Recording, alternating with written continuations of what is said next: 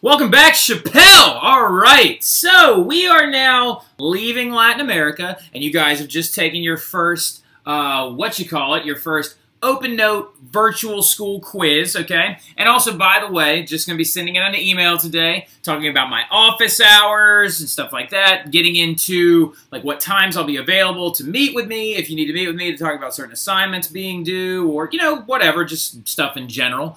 But getting into it a little bit further, we're getting deeper and deeper into a concept that I've never actually taught to a regular ed Western Civ survey course before, but I'm realizing more and more as the years go on, as I teach it, that this is a very, very important topic. We're going to be talking now, since we went into all the isms, conservatism, socialism, nationalism, industrialism, classical liberalism. We got two more isms on the backside that we got to remember. We've got imperialism, and what was the other one? I can't remember. I don't know. I'll think of it. But getting into things a little bit further, we're now getting into how the period of 1848 to 1914 is going to prove to be a very, very tumultuous time. But we also got to talk about the period of time between 1815 leading up to 1848. Because these two following years are very, very important. They will be on your test. Oh, by the way, your very first test, okay? Your very first test for me for A period and D period is going to be on April 6th, which is a Monday. And for F period is going to be on April 7th. So not next week, but right at the beginning of the next week after. Going further, we are going to be getting into two very important keystone landmark dates real quick.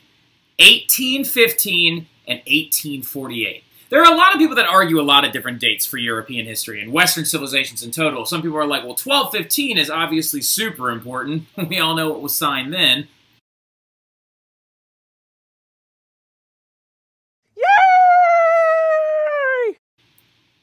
So, like, we all know that one. We also all know a lot of different little odds and ends. We all know the 1066 Battle of Hastings, 476 Fall of Rome, getting further and further, 1789, beginning of the French Revolution. But 1815 is key because that's the final exile, second and final exile of Napoleon. 1848 is the revolutions of 1848. Somebody's like, oh, didn't we already talk about like 18 different revolutions already? No, we didn't. But these ones in 1848 are like the revolutions of the isms. They're the ones when the isms finally all collided together and they all tried to kind of basically take over their own countries. But let's go ahead and get into it. We're now getting into like a period of chaos and nation building. So we've just been in Latin America in this time, and we're now coming back and we're like, oh, Europe, where you been? How you been? It's been a while. Well, depends on who you ask. If you ask the conservatives of Europe, they're like, oh, we're doing great. Things are fantastic. If you ask the liberals of Europe, they're like, we're working on it, we're getting there. If you ask the socialists of Europe, they're like, it's been terrible. A lot of it depends on your political modality. Oh, wow, whoa, calm down. A lot of it depends on your political modality at this point. So, for example, industrialism is sweeping the continent, which is changing everything. A lot of people can argue, and a lot of historians argue, that the Industrial Revolution that we began this unit with serves as kind of the starting line of change, the beginning of craziness entering into the years of nation building, as well as leading into the years of World War I, the Great Wars, the interwar periods, and the like. Going with that, though, let's remember, if we're talking about the Industrial Revolution, industrialism sweeping the continent, that's going to change everything. So check out this picture real quick. Look at this guy. Look how beautiful that is. That's like agricultural revolution era. This is the old way of doing things. You can most closely relate this picture itself to old things like agrarian agricultural revolution, enclosure movement, country life, feudalism, old modalities of farming and agrarian society in Europe. Well, things have now dramatically changed. You're now leaving an agrarian-style economy, and you're now moving into an industrial-style economy. So let's take 2 seconds to kind of figure out how that's going to affect everything wildly differently. Well, now you're also like moving in a different direction. Now that you're not in an agrarian style setting anymore, you're now putting money in different people's hands. You're expanding the number of people that can have and acquire money. You're also changing everything dramatically. As we talked about with social classes, a new social class popped up altogether, the industrial middle class. And that's going to lead to an industrial working class. As seen here, this is a British pig iron smelting factory where they would actually make this stuff known as pig iron. So they're making iron, as you can see it coming out of the blast furnace right there. So going with this entire idea, industrialism is changing everything. Back when we used to look more like this, if there were bad harvests, everyone felt that pain and burden. However, there was still a military provided by a lord. There was still things provided by their lord. It was up to the lords of the land to decide how they were going to deal with their serfs not eating, with different people. So it gave them somewhat of a backing. It gave them somewhere to live. It gave them constant, right? A constant in life. This did not. If things go wrong and your business shuts down, all these people are now out of work, and all these people are now trying to figure out how to make ends meet. Also, so you can see, the Industrial Revolution had a lot of massive consequences. You've got cities becoming extremely toxic and polluted. You've got sewage running around in the streets. You have the needs of workers and the needs of the middle class not being met because they don't have any backing. Back when it was feudalism, the lord of the land was responsible for making sure that everything functioned well because if the serfs didn't produce, he didn't eat, vice versa. With that system now dead, pretty much, we're now moving into an industrial setting.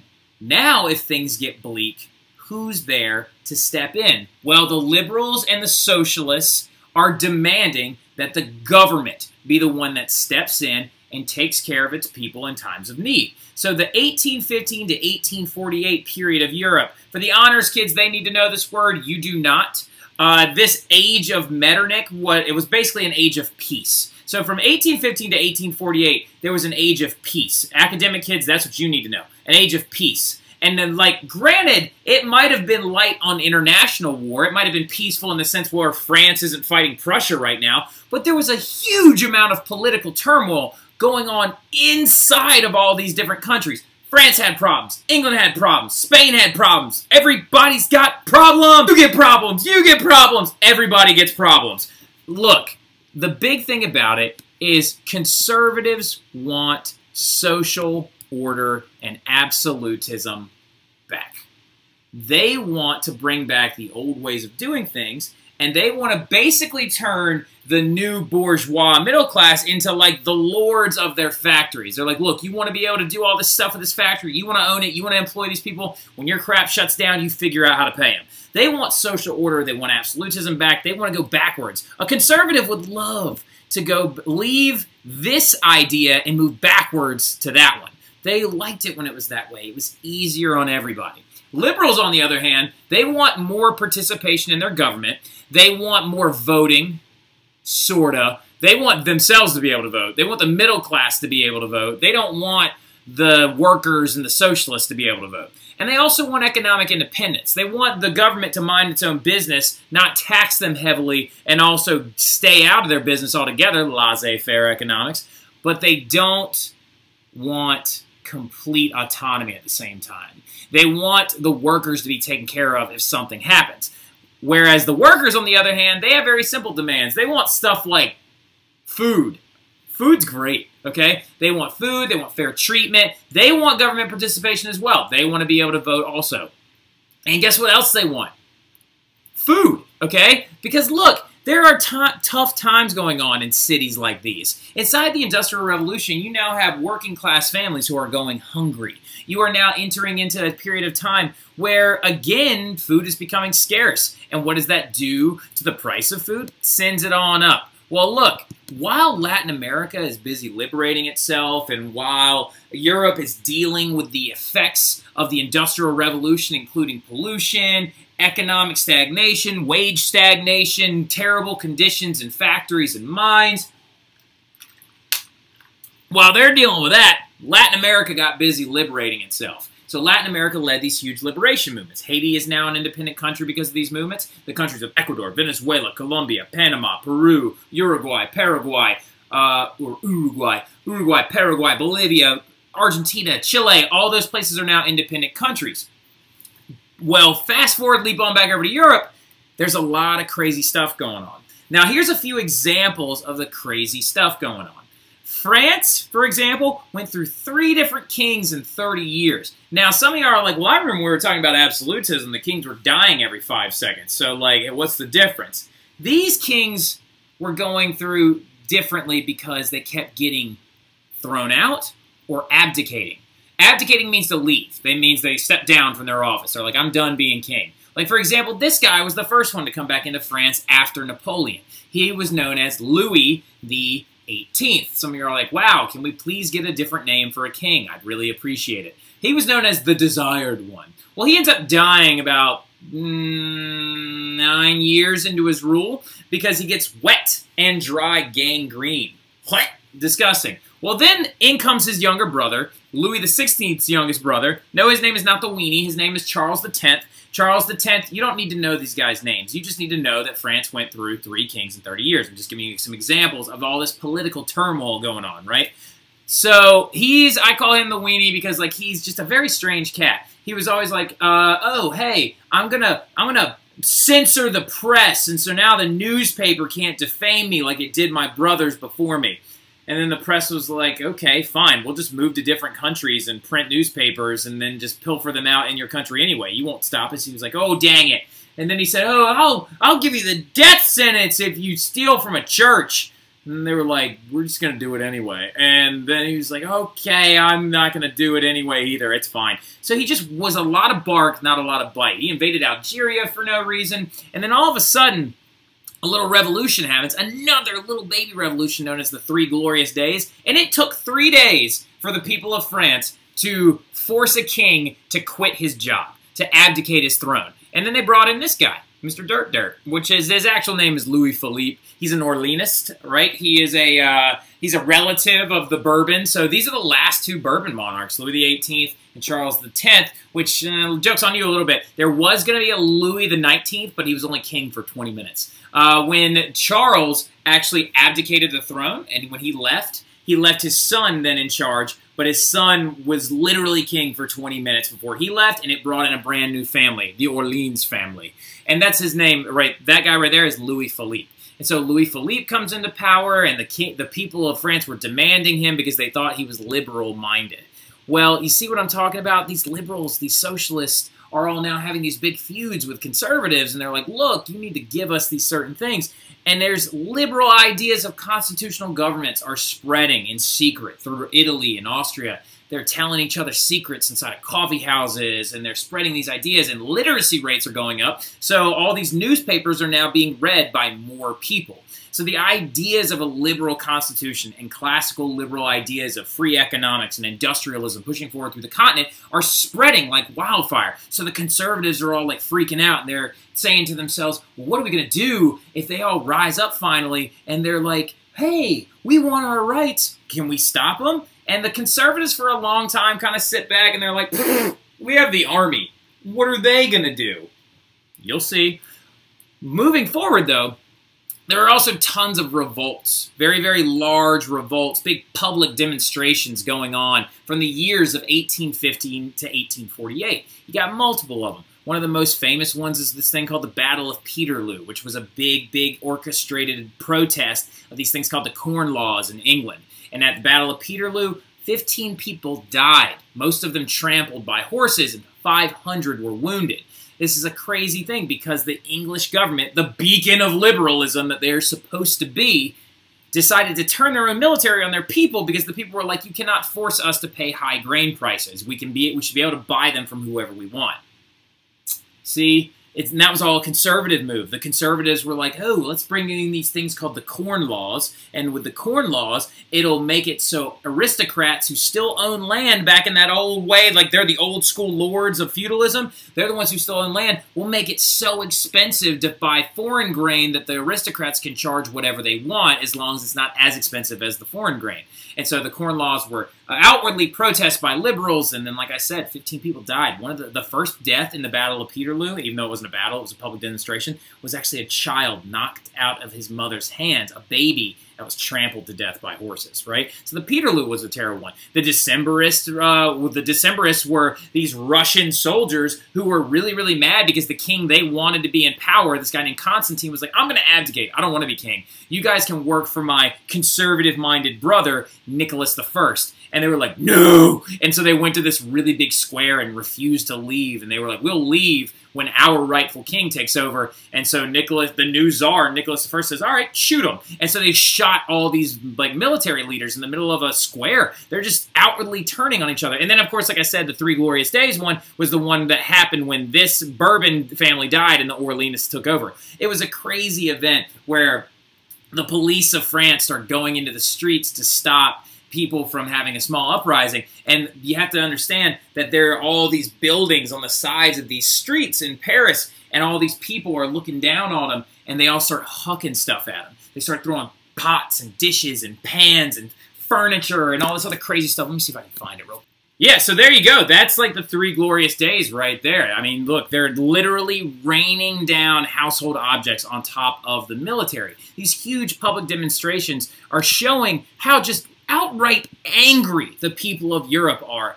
that these conservatives are not meeting the needs of the Industrial Revolution, and they're not showing up when they need to. Because right now, they have new sets of problems. And these revolts were all in response to that. And also, not to mention the fact, too, that everyone's going really, really hungry right now because food prices are at an all-time high. This period of time, the 1840s, was also known as the Hungry 40s because food prices are skyrocketing due to a lot of bad harvests, and then also due to one other particularly major event. Do any of y'all have the following culture in your blood?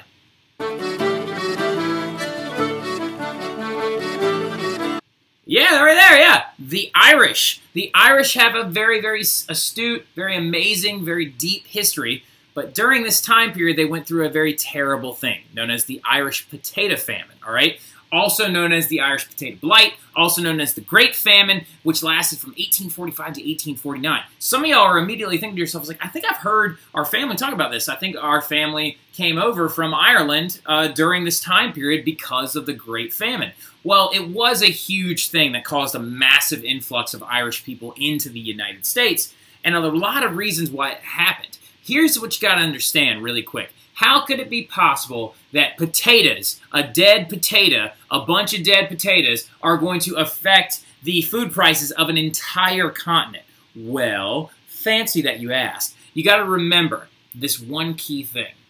The following three crops were the main three crops of all of Europe at the time. Wheat, rye, potatoes. Potatoes were a big one in particular. They were known as like the crop of the poor. 1 acre of farmed potatoes could feed an Irish family of 6 for a year. So as you can see, they're very efficient. They're a very efficient crop, and every one of us has probably eaten some type of potato today. I had potato chips for lunch. This morning I had a hash brown. I've had 2 potatoes today in one sitting. Or no, like 2 potatoes, not in one sitting. 2 potatoes today, 1 in each different meal. We eat a ton of them still to this day. And we do this because they're easy to produce. What you don't realize is that all you need to make a potato is another potato.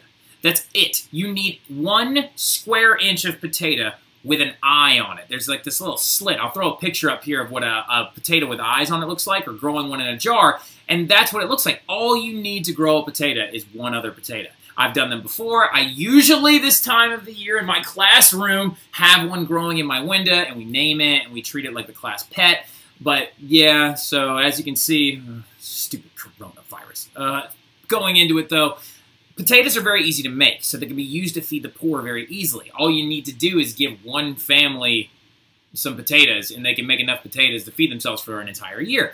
This is known as mass production farming. So what you got to understand is the Industrial Revolution, yet another cause that it had, is due to the fact, like, it's going to lead people to thinking, oh, well, we should mass produce textiles and iron and all these other things. And the agricultural people, the farmers at the time, were like, oh, well, we should use the same idea. Let's specialize in one crop. And that's mass production farming. So you had families that farmed only just one thing. They were like, okay, we'll farm one thing. We'll farm potatoes, or we'll farm corn, or we'll farm wheat or rye or something like that.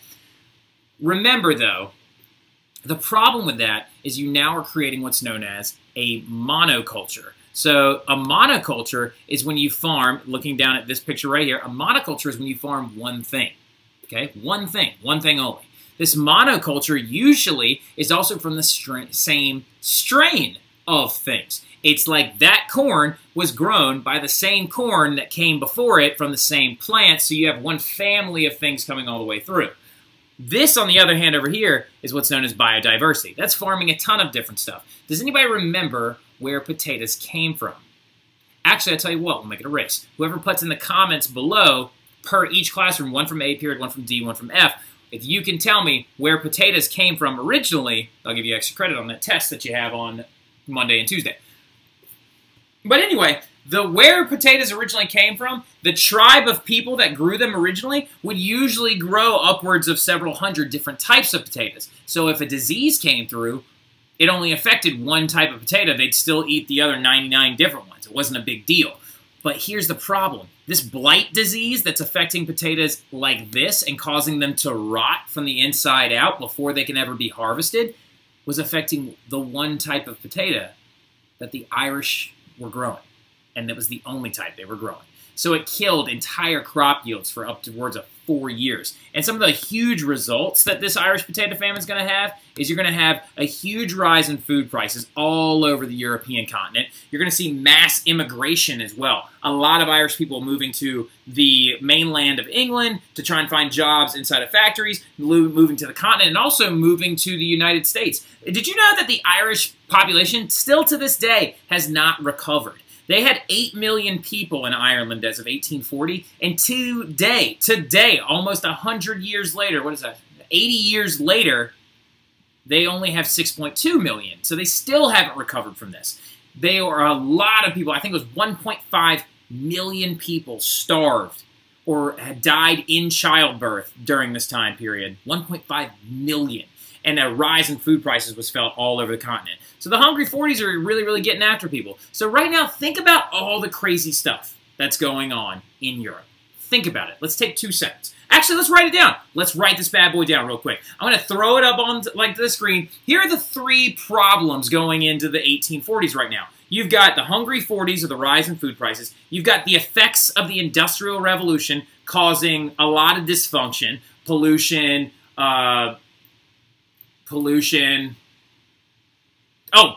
terrible factory conditions. The working class is getting very upset because they don't feel taken care of, but you have the effects of the Industrial Revolution. And then the third one, you have giant public demonstrations, public revolts being suppressed by conservative governments by actually doing violence upon them.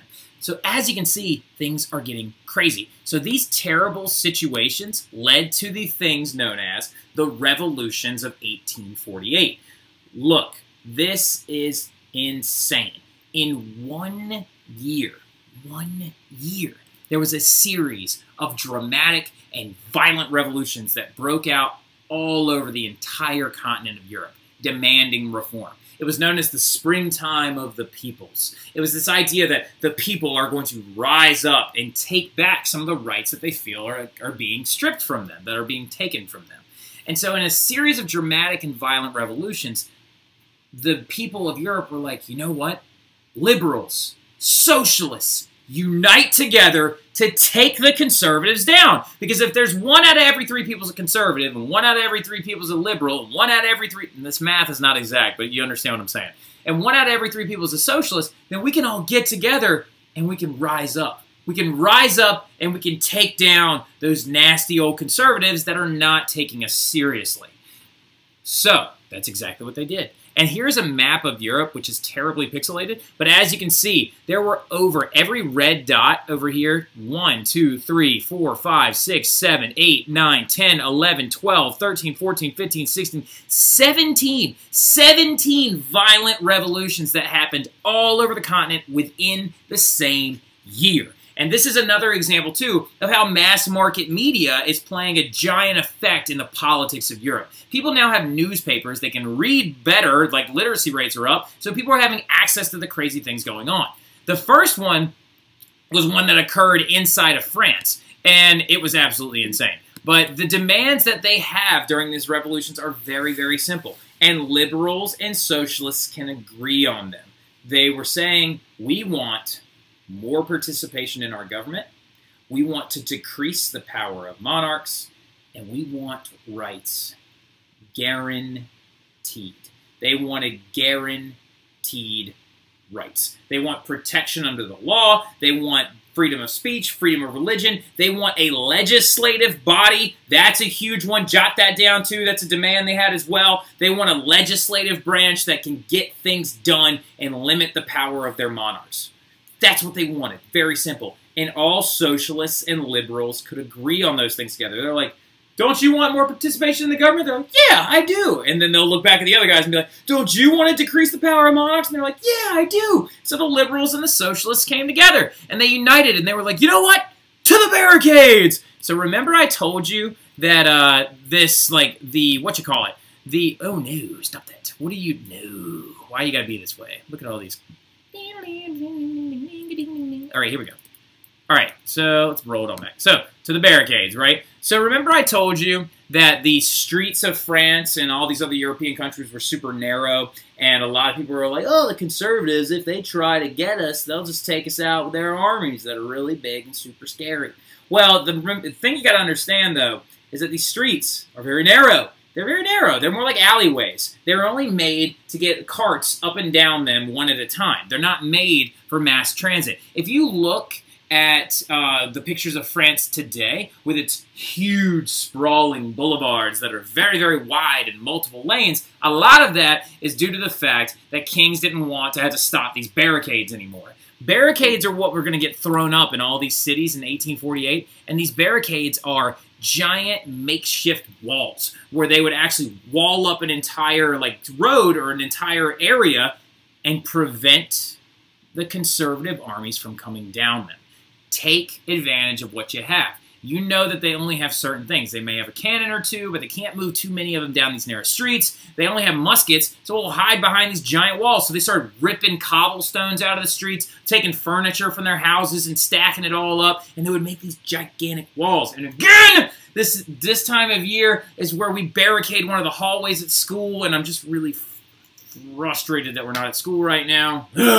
So anyway, going into it, this one is an amazing one. This is an actual picture, because photographs were becoming a science of the time, of the day, and the era of the 1800s. This is an actual picture from the barricades that were established in 1848. This is from an actual revolution. Yay, photography. It's a thing now. So, as you can see, look how narrow these streets are. They're only made to bring down a couple wagons tops at a time. It's not hard to build a barricade over through it. Look at this one right here. We can get really close. You got a wagon wheel right there with a flag coming out of it, a wagon itself. All those are cobblestones that they ripped out of the street right here and actually built these big giant walls, these barricades. And this is how the revolution of 1848 was fought. That right there is one of the best barricades. Something you got to understand about French people. I don't like their language very much, but they are good at doing one thing.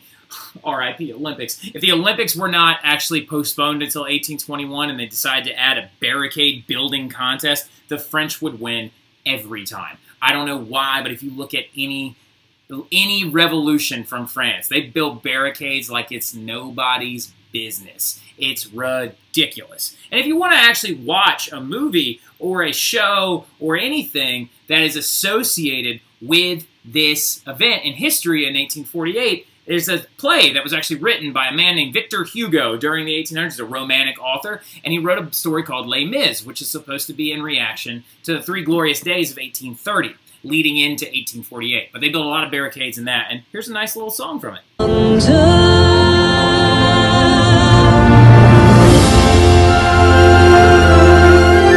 had a dream my life would be. So yeah, as you can see, it's a crazy thing going on, and it affected the progression of history for a very long time. But the Les Mis story is actually about the 1830 revolution, not the 1848 one, but it's still just good to know that it is very relatable.